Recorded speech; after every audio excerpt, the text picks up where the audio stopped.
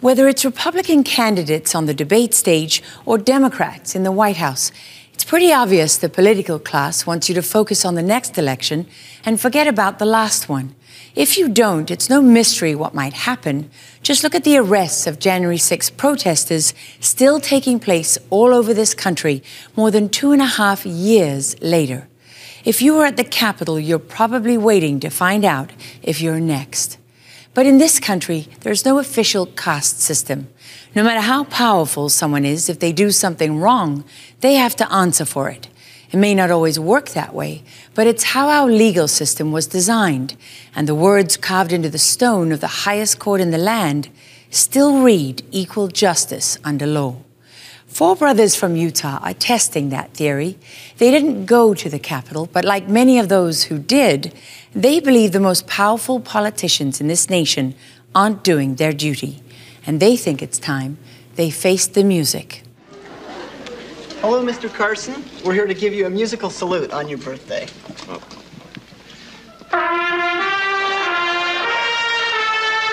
Once upon a time, the Brunson brothers and their trumpets could stop any show with a little sass and a whole lot of noise.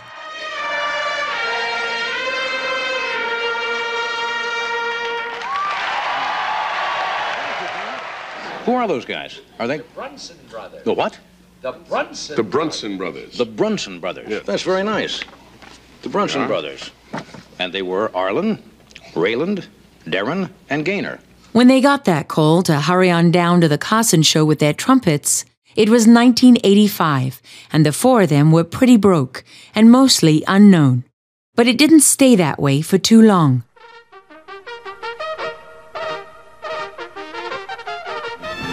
Four young men came out of nowhere and blazed a trail through a world that wasn't built for people like them. That much hasn't changed. Almost 30 years later, they're doing it again. Only this time, it's the world of politics, not music. And they've jumped into the ring for the fight of their lives. A couple of years ago, my brothers and I decided to file a lawsuit having to do with members of Congress breaking their oath of office. Article 6 of the Constitution is very clear. It states that they shall be bound by oath to this Constitution. When we heard 4 brothers, better known for blasting their horns than practicing law, had weighed in on the 2020 election controversy and was suing Congress for failing to investigate charges of fraud, we tracked them down earlier this year in the Rocky Mountain city of Provo, Utah, where they're from, to find out what they were thinking. And they explained why, to them, a rigged election is an act of war. A rigged election will take down this country faster than anything else. We cannot have a rigged election. War puts into power its victor. A rigged election does the exact same thing. It puts into power its victor, only there's not a loss of life and property. So basically what you have is members of Congress that are saying this. They're saying, hey, we're at war. We need to investigate the allegations that the election's rigged. Meet Darren Brunson. Of the 4 brothers, believe it or not, he's the quieter one. He's not a lawyer, but he started suing banks years ago, and he's the legal brain behind the Brunson lawsuits. Then there's Loy, also known by his middle name, Arlen.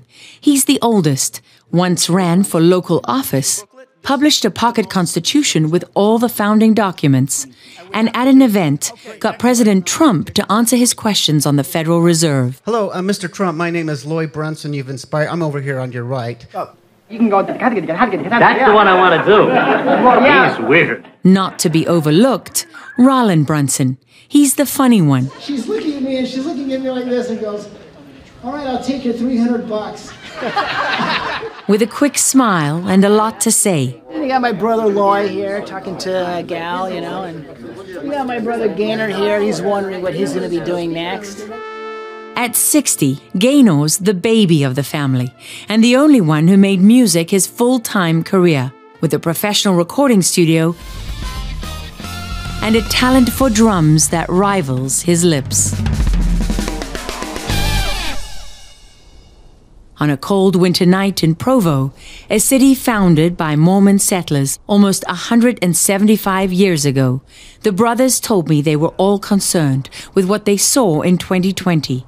Simply put, they didn't buy the outcome of the presidential election. The 2020 election was the most secure in U.S. history. The most secure in history. Most secure ever. The most secure in American history. The most secure in American history. We give the president's claim of widespread voting fraud not true on the trust index. But it was really what happened on the floor of Congress on January 6 that poured fuel on the Brunson fire. Loy said they expected lawmakers to put the Constitution over partisanship and investigate the allegations of fraud as urged by Senator Ted Cruz when Congress met to confirm the results as certified by each state. Consider the claims, consider the facts, consider the evidence, and make a conclusive determination whether and to what extent this election complied with the Constitution and with federal law. Cruz reminded lawmakers this was not the first time the country had faced this issue, and there was already a method for examining allegations of voting irregularities, only it meant going back almost 150 years. For that, I look to history, to the precedent of the 1876 election, the Hayes-Tilden election, where this Congress appointed an electoral commission to examine claims of voter fraud. 5 House members, 5 senators, 5 Supreme Court justices examined the evidence and rendered a judgment. And what I would urge of this body is that we do the same, that we appoint an electoral commission to conduct a 10-day emergency audit. Consider the evidence. Darren Brunson said he was glued to the screen all night long. Congress is counting all the votes, to decide who's going to be the next president of the United States. I watched that hearing until 4 or 5 or 6 o'clock in the morning, and what I saw upset me. Why? What upset you? Because here are these members of Congress that have taken an oath to protect and defend the Constitution, and they were mocking it, and they're violating the Constitution because members of Congress had come forth and says, listen, the election has been rigged. We got affidavits. We got all this information. We need to do an investigation before we count these votes. And when you say that, violating their oath of office, in what way specifically? What do you mean? By failing to defend the Constitution of the United States against all enemies, both foreign and domestic, and that's an act of treason. They have mocked God when they did that. What's the evidence? The affidavits? It's not about whether there was enough evidence or not to change the outcome. That's not what this case is about, really. What is it about, Lloyd? It's about investigating to make sure that the conclusions are sound and correct and true. Well, basically the argument is you're wrong for trying. Yeah. Yeah. What would you say to that? That's an insult to the people. Well, it's like I'm wrong for trying to protect your rights. Really? A person asking me that. You're wrong for trying to protect my rights. I'm like, are you that discouraged? Are you that hopeless? Well, I don't believe there was fraud in the election. What if they say that? Well, you're putting our democracy at risk, Loy. Well, it's dangerous. What exactly are we putting at risk? What exactly are we threatening? Well, you're threatening people's faith in the elections. This election has already been declared the most secure election in history. And there's been hundreds of court cases that have failed. There's been no evidence of widespread fraud. And by refusing to accept the results and casting doubt over the election, you are shaking the foundations of this country, because if people don't accept the results, it's damaging to the country. You know what I say? What? Good, because your faith should be shaken up, because if you don't, you're going to see hell pour upon you like you've never seen before in this country. We're fast moving in the wrong direction. Yes, we're going to shake your faith with what is called the truth. Do you want to see the truth? If you're afraid of the truth, then yeah, you shouldn't be here. You should want to know the truth. And there's been a lot of evidence showing that this is the truth, that the election has been rigged. The Brunsons are really just a band of loyal brothers who grew up in a time and a family where defending the Constitution was still regarded as a sacred duty, not an act of domestic terror. Every Sunday, our dad would sit in the living room, and we would come in from church or something like that. He would ask us like these deep thought-provoking questions and cause us to think and talk. Political questions, too. Yeah, I think I was like 12 or 13 or 14 in that age. And I think I remember, I don't know if you guys remember, but our dad introduced a book to us called The Law by Frederick Bastiat. And it talks about the purpose of the law. And our dad also taught us a lot about the Constitution. Kind of like an early version of homeschool. I remember him saying, what is the law, Frederick Bastiat? And he says it's the collective organization of the individual right to lawful defense. Yeah, he still remembers that, yeah.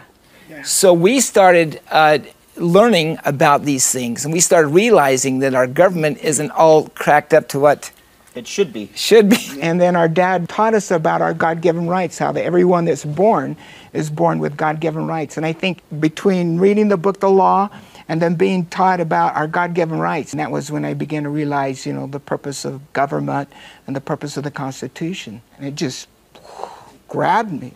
I just thought, I know I'm going to do something with the law. And he did. Boy, did he ever. When Congress rejected Cruz's recommendations and chose not to act, the Brunsons sprung into action. I was really disturbed, and I was thinking, what am I going to do? What am I going to do? I just can't sit here and do nothing. But then I had the argument in my mind, who am I? How can I possibly cause anything to happen against the president, the vice president, and all these members of Congress that are just violating their oath of office? What can I do? What can I do? So I was talking to my brothers from time to time. Finally, I just called up Loy, and I says, Loy, I want to sue them. You know, it may not go anywhere, it may not do anything, but I want to sue them. But I want you to be the plaintiff. And he was like, yeah. Led by Darren, they filed 2 complaints, one in federal court with oldest brother Loy Arlen Brunson as plaintiff, the other with Roland J. Brunson, which went from state court to federal to the Supreme Court. The lawsuits caught fire in the minds of many, especially those still convinced the election had been stolen. And as news spread, people responded, sending over 60,000 letters of support to the Supreme Court. In both cases, the Brunsons asserted some 388 public officials, including 385 members of Congress, former Vice President Mike Pence, current Vice President Kamala Harris, and yes, President Joe Biden himself, should possibly be removed from office, deemed unfit to serve, and barred from holding office again. Perhaps one of the more satisfying parts of the process for the brothers, figuring out how, once the suits were filed, they could serve a summons on every one of the 388 respondents. Got an idea, okay? How about I call up the post office? So I call them up and I says, can you guys be process servers? They're like, yeah, we can. Oh, you got to be kidding. Oh, yeah. We are actually recognized as officers of the court. And all you got to do is pay. That's going to be a signature, proof of signature from a representative or from the person you're suing, and it will count. I'm like, you got to be kidding. Oh, yeah, it'll count in court. We will send you proof that it was been served. I'm like, you got to be freaking kidding me. How much would it cost? $12.80. You're on.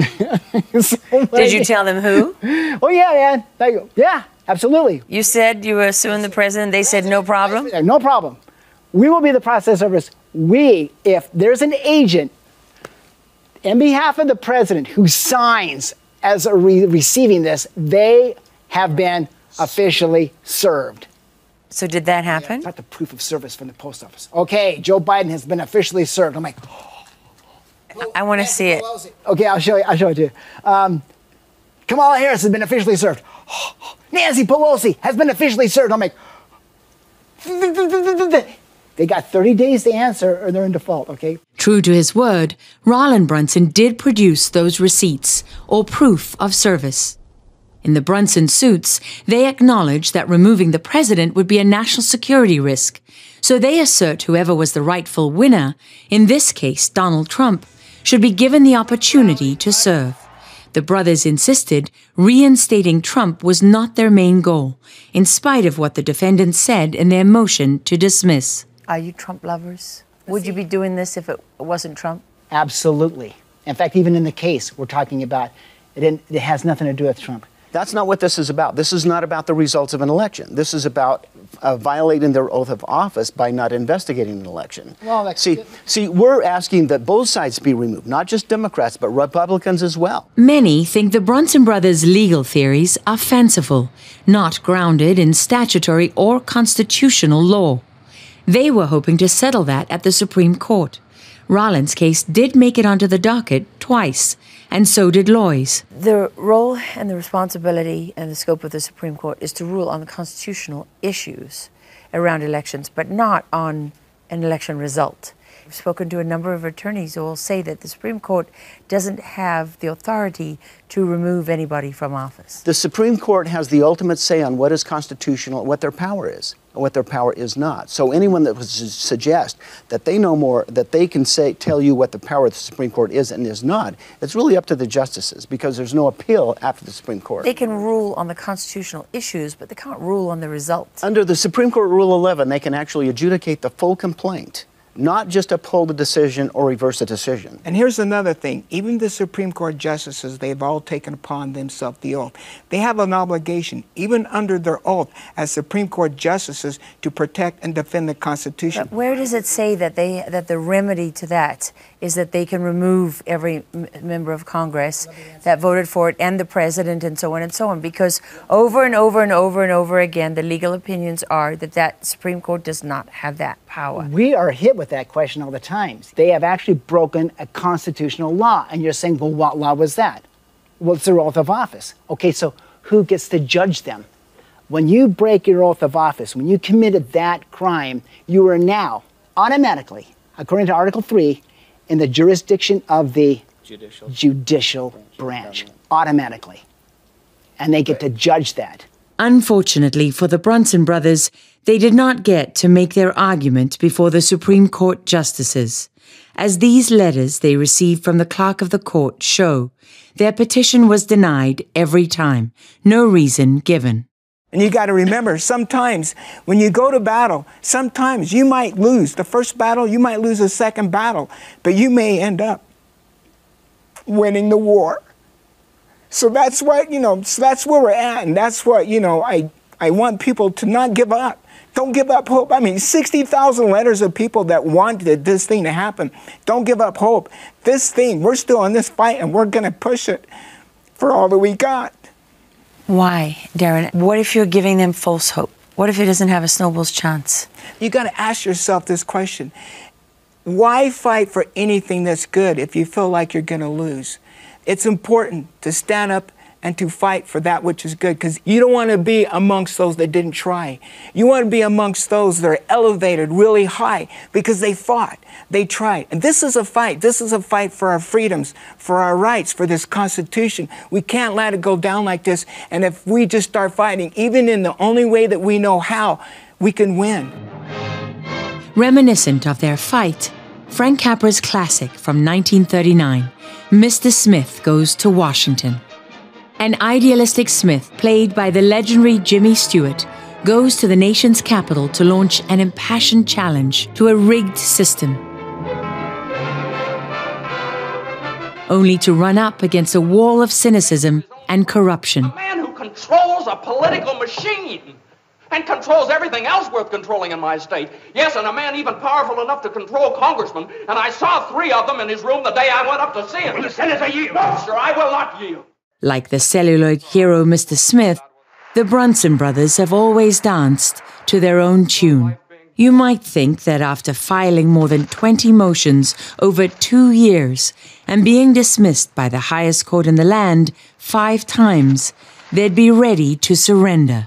But you'd be wrong.